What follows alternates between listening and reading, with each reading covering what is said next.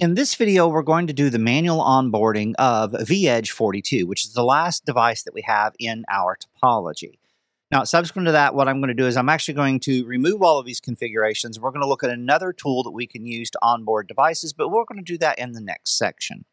So right now, what we want to do is we want to step back and take a look at what we have on hand, and that is going to correspond to the devices that are part of our SD-WAN infrastructure. So what I'm going to do is I'm going to log in as admin.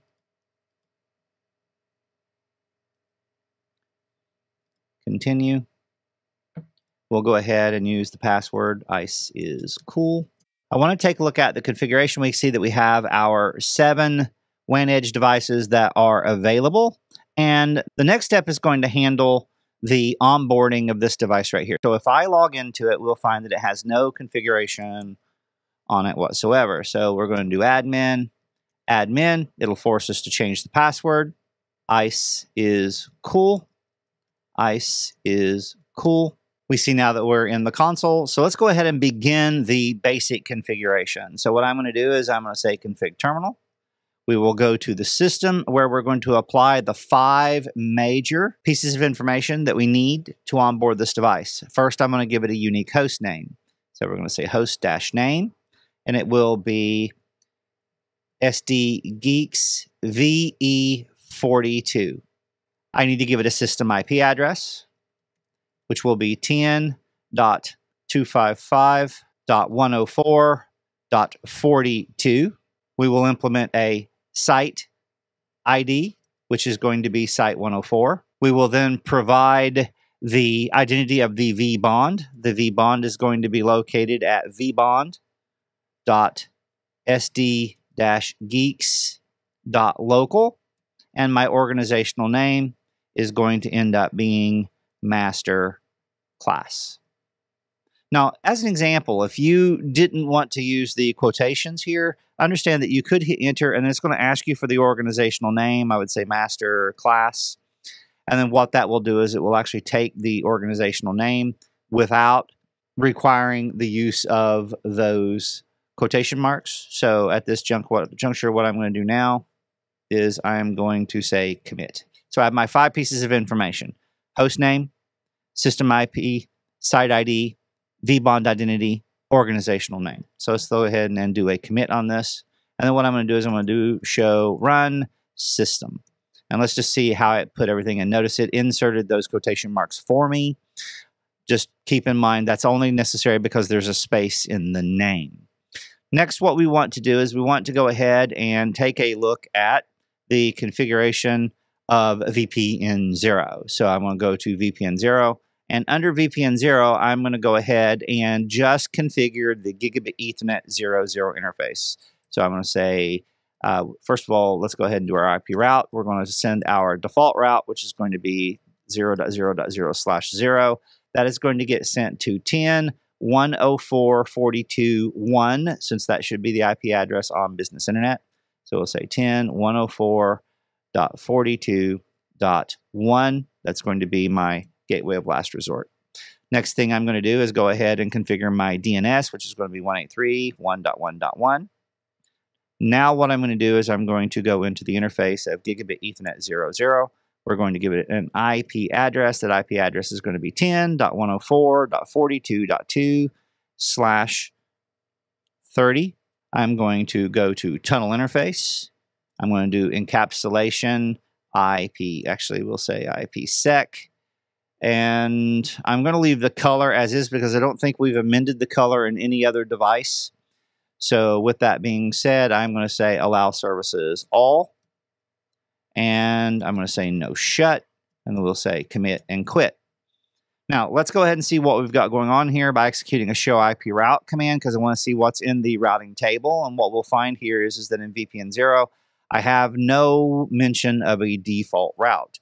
Now, I entered one. So again, show run VPN 0. We'll see here that I configured a default route.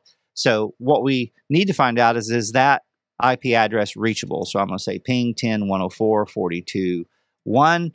And what we're going to find, it is not reachable.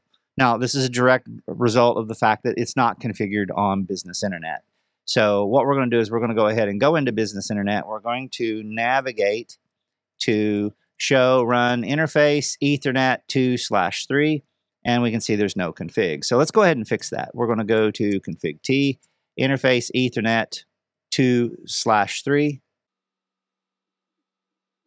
IP address will be 10.104.42.1, 255.255.255.252.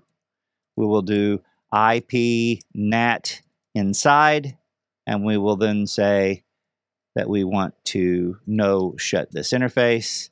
And I'm going to go ahead and write this so those configurations should stay in place. And now we can see that we have successful pings. So let's go back to the vEdge 42 and show IP route, and let's see if we see a static route now, which we do. So now all I want to do is test reachability to my devices. So I'm going to say ping 10.10.1.11, which is the internal IP address of my vManage. That works. Next thing I'm going to do is ping vbond.sd-geeks.local. And let's see if we have resolution, which we do, and we can see that it is going to 201. Next, what we're going to do is we're going to say ping the vSmart, which is going to be 10.10.1.101. That'll be vSmart 1. That's the only one I'm going to worry about. I'm just going to assume that everything else is working because it has been thus far. So now what we want to do is we want to be able to onboard this device. And in order to onboard this device, I need to copy and paste some configuration in. Now, you're going to note that different than every other deployment that I've ever done in any of the previous classes that I've taught, I've always transferred and created something called the root CA PIM file. Now, because we're using Cisco to authorize devices, that is now not going to be necessary. Right now, what will end up happening is the vManage is going to handle the signature and the authentication of these devices via the vBond. So that's why it was very, very important that vEdge 42 have the capability of being able to communicate to the vBond and all of the controllers. So the vBond being our orchestrator. So now, at this point, what I need to do is I'm going to go ahead and open one of my vBonds. And I want to, again, get a listing of the config. vBond 2 doesn't seem to be working. Let's try vBond 1. I may have to log out, and log back in. So as long as I can get into one of these, for some reason, let's do a control-C. I know why. Because it was in temp log. All right, so, but I only need one. So what I'm going to do is I'm going to log into the vBond admin. ICE is cool. And what I'm going to do is I'm going to say show orchestrator, because remember, the vBond is an orchestrator, so orchestrator is the keyword. And then what I'm going to do is I'm going to say show me valid vEdges. And rather than look at it in this format, I am going to go ahead and say do that in a tabular format. And what we'll find here is we have the devices. Notice this resource right here, 7AC29. 7AC29 has an actual serial number. It does not have a token. All of the other UUIDs identifying my vEdges all have chassis numbers and tokens, OTPs. Now, what I want to do is I'm going to use this one right here, 7 Delta Delta. So 7 Delta Delta is going to end up being the UUID that I'm going to use for vEdge 42. So what we need to do is we need to start this process. So from this device, I'm going to do the request, vEdge cloud, activate, chassis number. And I'm going to take this chassis number right here and insert it. I'm going to go ahead and say the token that I opt to use is going to end up being this guy right here. And simply press enter. Now, as a result of this, this device should immediately start trying to communicate to the vBond that we identified. And what I would like to do real quick is let's see if we can catch this. It's probably too late, but I'm going to go ahead and start a packet capture for 2/3. Let's see how this goes. We're already communicating to the vManage. We can see 10.10.1.11. So let's go ahead and we can see everything that is coming up right now. We see all kinds of DTLS tunnels. We'll say DTLS. And we see that these tunnels are up and operational, and we can see that we are exchanging information. So let's slide back over here, and we can see, as an example, that's to the source from the vBond to this device. 10.10.1.11 is the vManage, and then ultimately what we should see here is a number of connections that are going to be going down towards our vBonds. So I'm going to go ahead and scroll down to the bottom of this. 10.10.1.101, there it was. So 10.10.1.101 showed up. There it is. 10.10.1.1, that is vSmart 1. And obviously, we're going to form a peering relationship with more of these. So let's go ahead and say show OMP peers and see if we have a peering relationship. And we should have a peer with 2 of our vSmarts if we have successfully onboarded our device. And we can see plain as day, we have a peering to 101 and we have a peering to 102. So as an example, this is demonstrating beyond a shadow of a doubt that this device has actually been onboarded. The last check is going to end up being looking at the resource, and what we should see is this should jump up to 8 devices.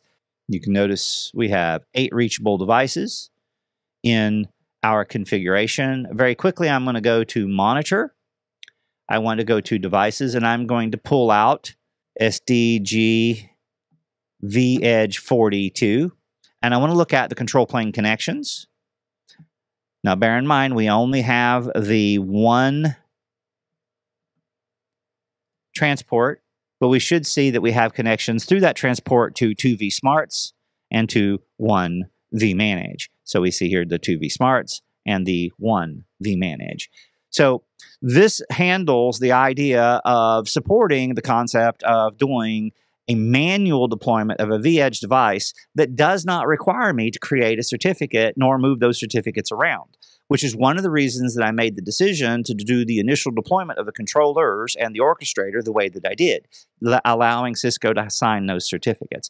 Using the tar.gz file that I provided you in one of the previous videos in this section of building your own home lab, you could instantiate all of my configurations, and you now have the capability of being able to onboard devices in a more efficient and honestly, just simply an easier fashion. So with this being said, I'm hoping that you guys found this particular video helpful.